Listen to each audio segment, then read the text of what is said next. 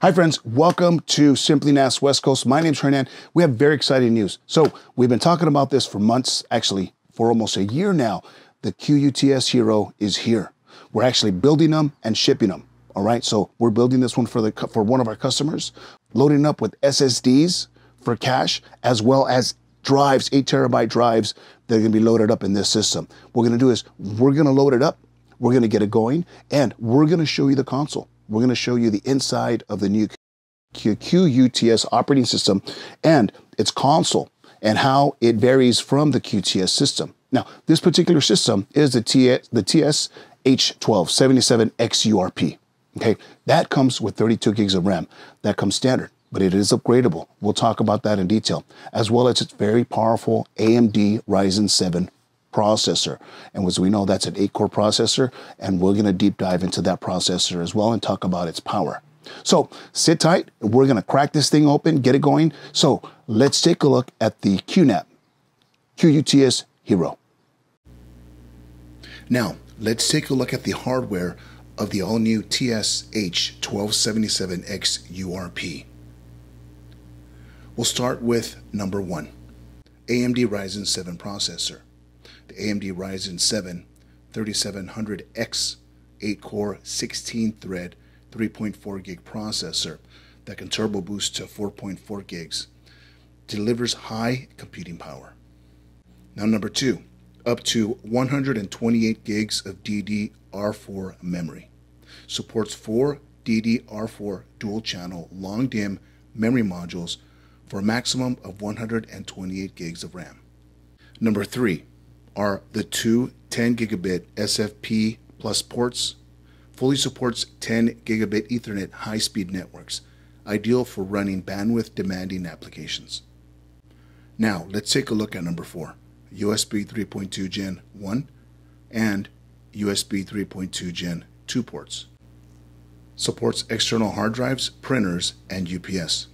The USB 3.2 Gen 2 port provides data transmission speeds up to 10 gigs, significantly boosting data transfer performance.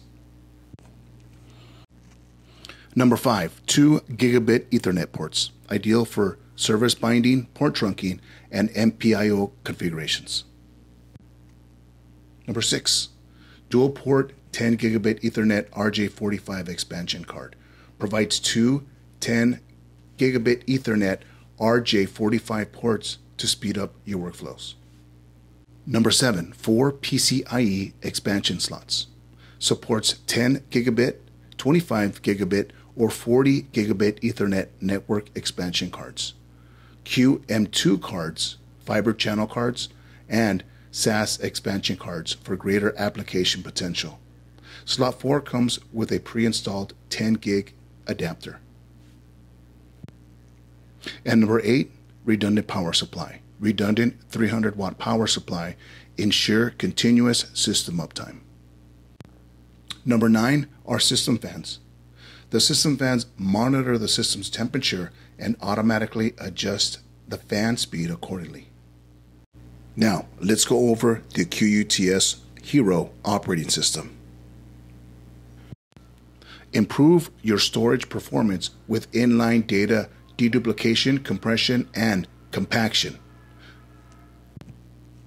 Inline data deduplication. Inline deduplication is block-based and is carried out before data is written to storage. This greatly optimizes storage usage while significantly increasing storage capacity requirements. Inline compression. Compression data to reduce the storage I/O workloads. Inline compression compresses data to reduce storage I/O workloads for improved performance. In VDI deduplication, virtual desktops are easily cached to achieve optimal virtual desktop performance. Inline compaction, especially helpful for increasing SSD storage efficiency when highly repetitive data or massive small files are generated. It delivers higher cost efficiency for all flash storage systems. Self-healing ensures data integrity and reliability. Data integrity is key to the reliability of applications and databases. As SSD adoption grows, businesses will encounter a greater risk of data loss, as it is difficult to recover data from dead SSDs. Designed with a focus on data integrity, ZFS uses end-to-end checksum to detect and correct silent data corruption caused by hardware defects, bugs in firmware, or metadata errors. If an integrity violation is detected, ZFS automatically repairs the damage using data from another mirror before the data is passed to the application. QuTS Hero is also WORM, which is write once, read many times, compliant, to ensure that data, once written, cannot be modified. File transfer performance. Now, what we're going to do is compare the QuTS Hero to the QuTS 4.4.1 QuTS operating system. We'll start with iSCSI. Here, we are transferring data, which is a 4K file, and you can see the random write and random read. You see the QuTS Hero versus the QuTS. Next, let's look at SMB 3.0 and a 4K file. Again, random write and random read. You can see the difference between the QuTS Hero and the QuTS 4.4.1.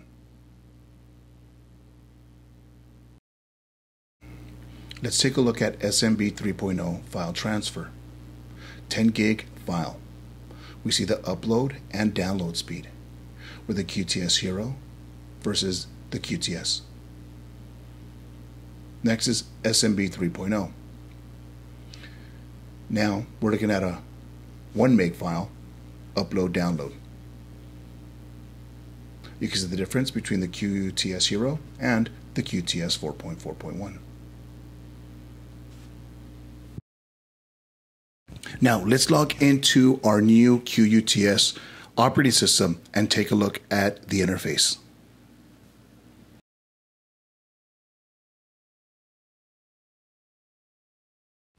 Now, if you notice, it looks very similar to the QuTS operating system or the QuTS interface.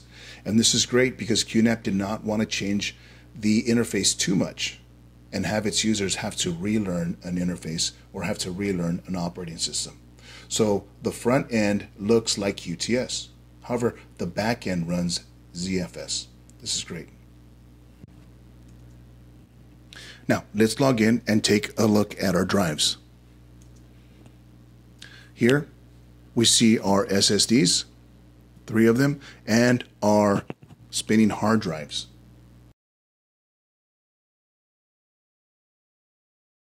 Here are our default shared folders.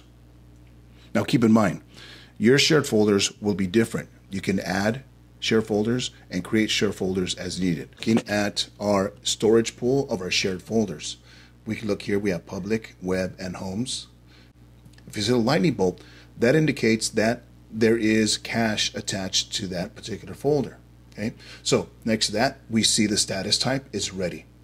Data reduction. We have compression and deduplication, which is great because we can select whether we want compression or deduplication per our shared folders.